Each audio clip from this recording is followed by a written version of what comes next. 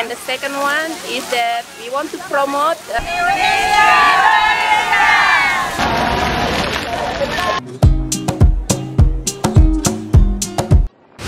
never break, always fight, never quit, do it right, play the game, win it life, have no shame, there's no time, feel the pain.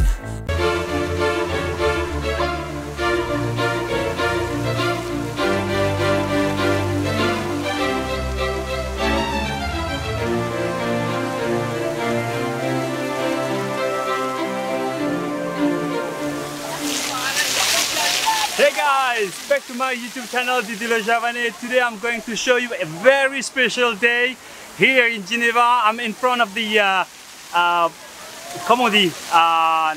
Palais des Nations at our UN office here in Geneva, and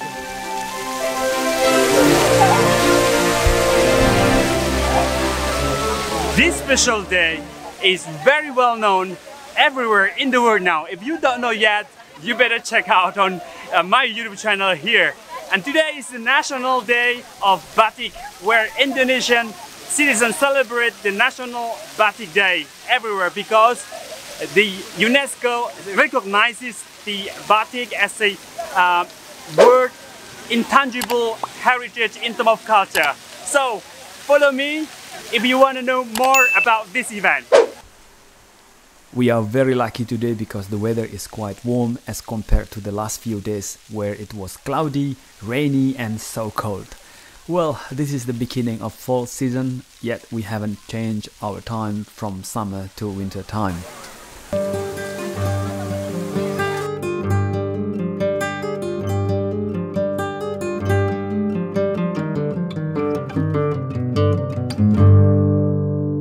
I think that I will ask one of the coordinators to provide me or to provide us with the objectives of this event, as I'm curious about it.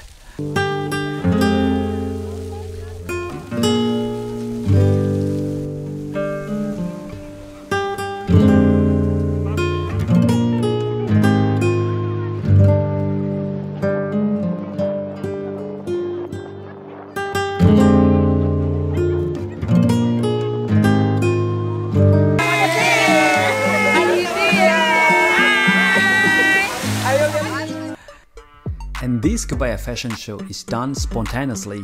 Let's watch these models present their Kebaya. And for your information, Kebaya is a long-fitting traditional blouse worn by women in Indonesia. It is usually made of silk, thin cotton that is embroidered with different patterns. The Kebaya goes very well with a sarong that has unique colors.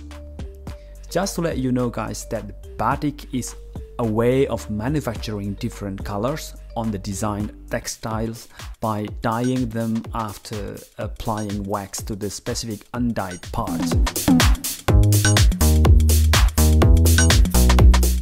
So Batik may vary from one to another province in Indonesia.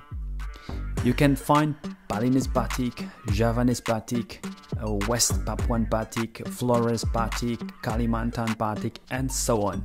So it's kind of a cultural identity that has a great value behind the buttons alone.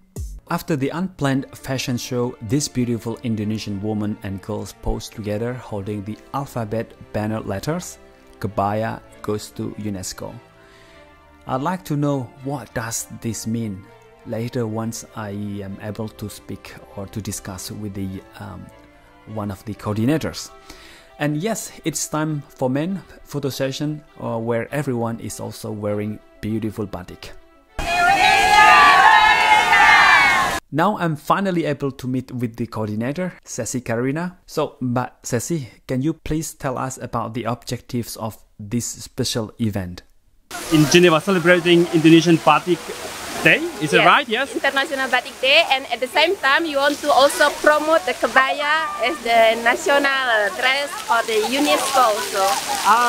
So this is one of the objectives of your event. Yeah. All right. So we have two objectives in this event.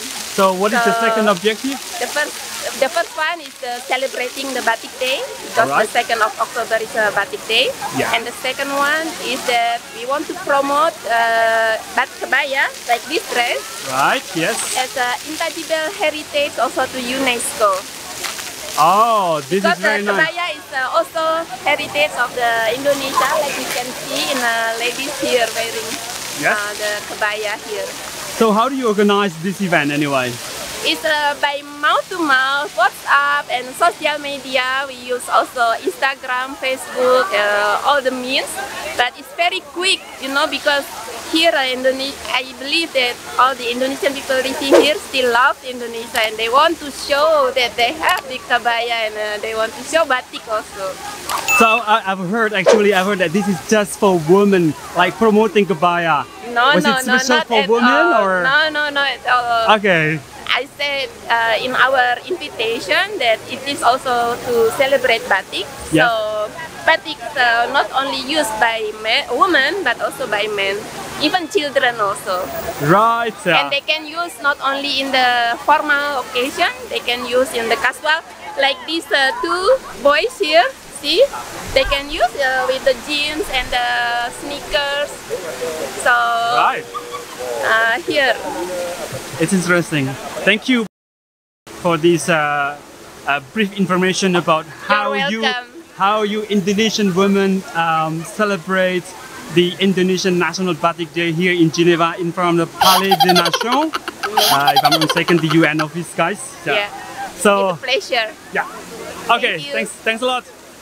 Bye. I don't know whether it's better to have my sunglasses on or I take it off anyway, so it's better. But it's very sunny, guys. So as you have already heard from the organizer, she said that the event has two objectives. One is the celebrating the Indonesian National Batik Day on the 2nd of October. Everywhere in the world here, those who are Indonesian, you probably have understood that how you guys celebrate the Indonesian National Batik Day. The second is to promote Indonesian kebaya, batik, especially women as wearing batik as a dress code for those who are working in the office. So this is a very good day anyway, and stay on. UNESCO stands for United Nations for Educational, Scientific and Cultural Organization, has recognized batik as an Indonesian intangible heritage on the 2nd of October 2009. So this celebration has been 13 years ever since. And what impresses me is that participants are not only coming from Geneva, they are coming from different cantons in Switzerland, like from Canton Zurich and Canton Vaud. This is really amazing to see their enthusiasm to celebrate the National Batik Day here in Geneva in front of the Place des Nations. So guys, this is it, the celebration of National Batik Day here in Geneva in front of the UN office. So I hope you guys like it, and if you like, don't forget to hit the like button, subscribe and comment, also share this video. I hope that you guys enjoyed this video, and let me know if you guys also celebrate your national batik in wherever you are. Okay, I'm Didi Le Javanais. Thanks a lot for watching. See you again next time. Ciao. Got no love for the fakeness. If I wanna play tough and wanna hate things, I wanna show up and make a statement. Gotta learn the consequence of being incompetent. Mental health